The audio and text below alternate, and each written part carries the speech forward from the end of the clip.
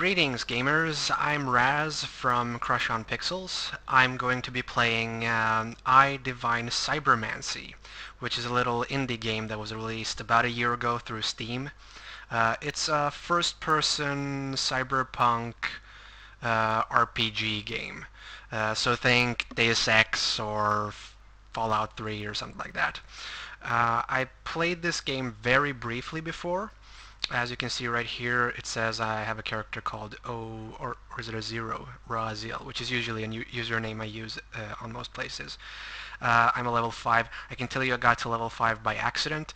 I basically, at the start of the game, came to the first city where I have all my, I don't know what to call them, guild members or whatever, and I accidentally shot someone, and out of nowhere a bunch of enemies popped up and started shooting me, and I was defending to try and survive against all that. I did not survive by the end, but I have survived long enough to get to level 5, if you can believe that. I'm not going to load that character. I'm going to start a new character because I don't think I did a very good job the first time, especially since I shot one of my own clan members. That was kind of stupid of me. So I'm going to, like I said, create a new character. I'm just going to call him Raz, which, you know, is usually a username I use. Now I should point out that the character I already have was created a long time ago, so I don't really remember any details of how this thing works. What I do remember is that this game was very poorly translated or localized. A lot of words they use or phrases or references in general are very confusing. It's very difficult to understand a lot of it. They use, of course, they do use some general words, like, for example, you can see right here in the right part of the screen it says strength and stuff. So you recognize certain parts, but in other places you might read a word and it's not really carefully explained, so you have to sort of figure out what they mean by it. I'm gonna do my best to read because lots of things have descriptions. Like this part in particular has description. Once you set the mouse over one of these here, you can see the text down here changes. So at least this part you can get down pretty well. So like I said, this is practically a first playthrough for me because the first character, I don't really remember anything about it. I don't remember any phrases, anything of the plot, anything of my character, anything. So this is new for me. So the first thing I see here is that I'm supposed to choose my own genes for my own DNA pool. Okay, so see, here's a perfect example. What do these things mean? Now, I'm guessing it's gonna say somewhere. If I change this, oh, okay. So if I change to something, it's stupid. It doesn't show the description directly down here, but if I select one, like let's select this third one here, then it changes the description down here. So I have to click in order to see the description. Alright, so let's go with the first one, Bina, wherever that means. This gene represents the concrete thinking, the intelligence. Medium bonus, hacking, medicine, and mental balance. Low malus, is that a correct word? Malus? Strength, endurance. By the way, this just popped into my head. This game is actually by a French company called, and I'm probably not pronouncing this correctly, Strome Studio. It's an indie studio. There are like 10, 12 people or something like that. But having said that, the game looks really good. I mean, it's the source engine, so it's pretty old, but they did a pretty darn good job. I mean, considering it's an indie game, it's pretty impressive. So let's keep going here. So this basically gave me medium bonus on hacking, medicine, and mental balance. The second one, Yezod. This gene represents the vital dash, the physical strength and the basis. Or the basis. The base? Whatever. Medium bonus, strength and endurance. Low bonus, hacking and medicine. This one sounds pretty good. This covers the basics, so it's pretty balanced, I think. Let's see, the third one, Netza. This gene represents sense, the grace, and the fluidity. Medium balance, accuracy, agility, low malice, strength, and endurance. Okay. Let's take the fourth one as well, just to see what we got here. This gene represents the equilibrium, the consciousness. Medium bonus, psi force, mental balance. Low malus, accuracy and hacking. Okay. See, one thing they haven't explained so far is what psi bonus is. I cannot really remember from my first playthrough what that is. I'm hoping they'll show me at some point what it means. So let's just keep going. Gubra, whatever. This gene represents the power. Alright, now this is probably just the powerhouse of all these genes. The high bonus, strength, endurance, agility, high malice, medicine, hacking, and mental balance. This one sounds very good. Almost too good to be true. I mean, what is really the difference between this one and... Okay, I guess the focus is more, but this one has high on everything, including... What is bonus and what is malus? I don't know what malus is. Is that like the opposite of bonus? I need to look that... You know what? This is Steam. I'm gonna cheat. Not really cheat, but I'm gonna check what the word malus means.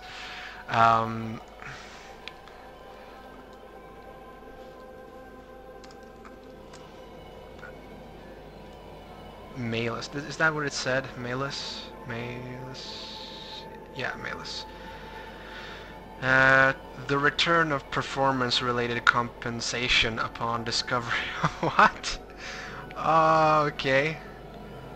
There's a malus clause in this contract. Okay. Okay, so I think that means the opposite of bonus. I'm not really sure how to understand this description and the dictionary. Alright. So, basically the opposite of bonus. This is still just a guess. I'm not from an English-speaking country. You may have noticed that when I did the browser thing, it didn't say search, it said soak. If you read that in an English accent, actually it says sök, which is the Swedish word for search. I live in Sweden, obviously. Okay, so the high bonus, strength, endurance, and then a very low con. Malus for medicine, hacking, and mental balance. Let's just see what else we have. Kether. It was easy to pronounce this one. Okay. This gene represents the absolute will. High bonus, psi force, endurance, and agility. High malus, medicine, accuracy, and mental balance. These seem kind of like important things, so I don't think this one is for me, really. Okay. Hockman. Or Hockmach. Whatever. This gene represents the abstract thinking. High bonus, accuracy, medicine and hacking. Low malus, so that's a low con, so it's just below normal? I don't know. Strength, psi force, and endurance. Alright. And the second to last one. This gene represents the intoxicating chaos of the metastromonic force. Oh my god. See, they use words that are just downright hard to say. Or it might just be me. Very high bonus and malus all characteristics. Very high bonus and malus all characteristics? What the fuck does that mean? Oh my god. Someone needs to translate this for me. Okay, I should look to the right, because I noticed right now it said it has green and red or numbers. So I'm guessing if I choose a number... Yeah, okay. I'm still not sure what all this means. Low malus. What is malus? I still don't know what malus is. I'm still guessing it means the opposite of bonus, but I don't know. You know what? I'm probably gonna stick to this one unless... Let me just see. There was another one that sort of seemed interesting, I think.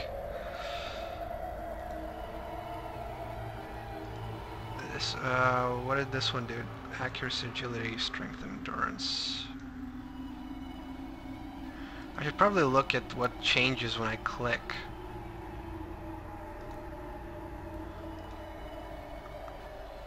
This one changed a bit, but wasn't very good.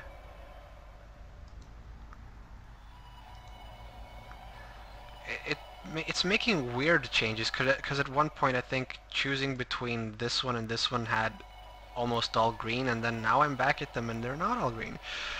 This is very confusing. I wish I could actually just see what statistic it adds instead of just a description. Like if I put my mouse over this one, it adds plus something over here so that I can see it directly. That would be helpful. A hint for all the designers out there and game developers. You know what? I'm just gonna stick with two of these because they have at least strength and endurance. Hacking medicine. You know what? With high endurance, I should be all right. I think for a first playthrough. The first one, what did it do? Hacking medicine and mental. See, at least I get that one. All right. So, gene fusion. Okay, I'm supposed to fuse these genes. Oh, okay, so it randomizes my skills. So if I keep pressing, eventually I get all green, I hope? Or at least balanced. So this one has high strength, and everything else is tremendous. Oh, and high health also, which makes sense. Yeah. So let's see. And what is endurance is only 33, even though I chose these three. How is that possible? Okay, doesn't matter. Here is one that has pretty high endurance and high health, but low agility and accuracy. Now I'm sort of the type of player that I am is I usually use snipers and stuff. I'm kind of stealthy. I try to be at least. So I don't think I need accuracy and I need agility. I'm sort of like a thief character. Psi-Force, I still don't know what Psi-Force... Okay, here we go. Psi-Force. This skill defines the psychic resistance of the player, as well as the strength of his Psi-Powers. Psi-Powers, I guess this is the magic attack. There's some form of magic skills that you can have, so I guess this is mana, or something like that. I'm probably not going to use that a lot, so I don't mind that bit. However, low agility, I like speed. I like being able to travel fast and jump fast and stuff like that. I want to feel like a powerful, I suppose. So let's try again. Hacking, agility again goes down. No. This one has agility that's kind of okay. Low hacking and low medicine, however. High strength. This one, actually, I think I'm going to stick with this one. High endurance, high strength, normal agility. I don't think I'd get better agility from this one, because the genes that I selected don't even reference agility at all, so I guess it'll always end up lower. I guess the setting I choose here basically improves or lowers the odds of specific choices here. So I think this is about as optimal as I can get. I'm just gonna go with it, whatever. Accept character. You are in the odd place where dreams and reality intersect. If you step beyond the portal, the game resumes at the chapter and the mission where you stopped. Or you begin the campaign if it is the first time you play your character.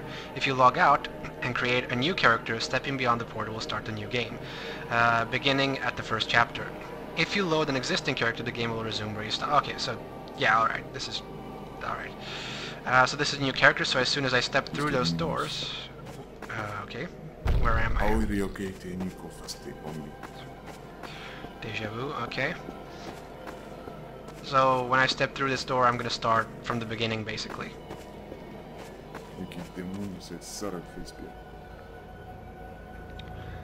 Alright, I killed my mentor, apparently. Sorry about that, dude. Okay, let's step through. And see how it goes. I should apologize in advance. When things start happening in the game, you'll probably notice if you look at the webcam part, my mouth is going to be open. When I play games, I noticed in the last time I tried to record or something that when I play games, my mouth is open because I'm sort of like, ah. So I apologize for that. You can laugh at it if you want. It's pretty funny. Alright, also I should probably clarify that I have a pretty unique controller setup right now. I'm combining a controller with mouse and keyboard. See, I have a controller in my left hand for steering the character and sprinting, crouching, aiming down sight, and what else? No, that's about it, I think. And I use the mouse for reloading, firing, of course, jumping, which would make more sense in the left controller if you're thinking about whatever. And there's probably things I missed, so I'll be forced to use the keyboard, but I'll figure it out as I go. But I noticed this configuration actually works really well with, especially with games in the Source engine, like this game in particular. I played Half-Life 2, as some of you may have seen the videos that have been uploaded on our channel. That's where I use this configuration, and it works really well. I mean, steering with the controller is so much easier than using the WASD configuration on the keyboard that so many people are used to. Mission objectives. They are displayed by triangles. Some need a line of sight to see them, or need you to be in a certain distance to appear. At a certain distance. Okay. So. Yeah, I guess I am alive.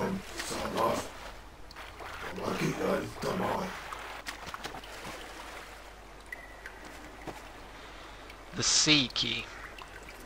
I remember I actually did map this C key to something. I don't remember what. That sucks. I should probably remember. That was a flashlight, which is not really powerful here. It's not that one. That's crouch.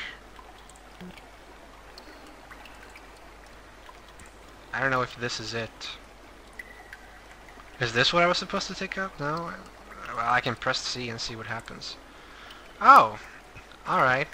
And I'm supposed to hold it, apparently. So, okay, down, configure select panel. Oh, alright, so I could basically go like this. Same thing. Okay. Blah, blah, blah, blah, blah. Primary attack launch, blah, blah, blah. Am I supposed to do something?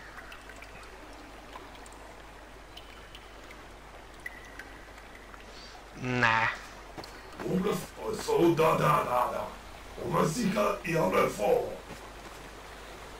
Okay, so I'm in a hurry?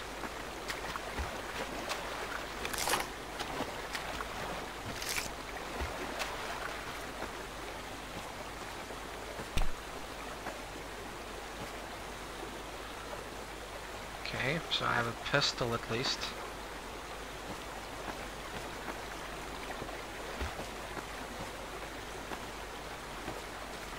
Not a lot of bullets though.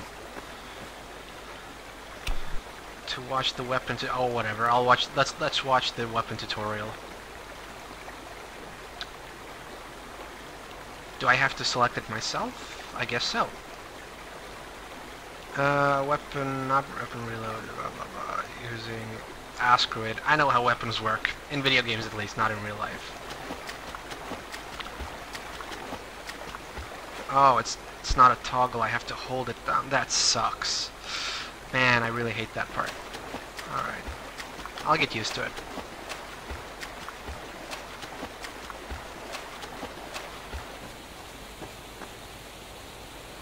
Okay, so I go up there.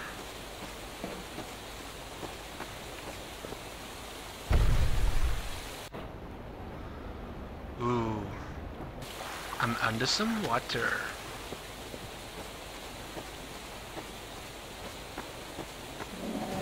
Whoa, shh. Oh, dude.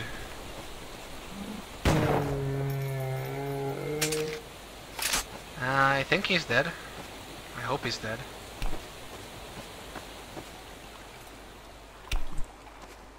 Alright, let's keep going.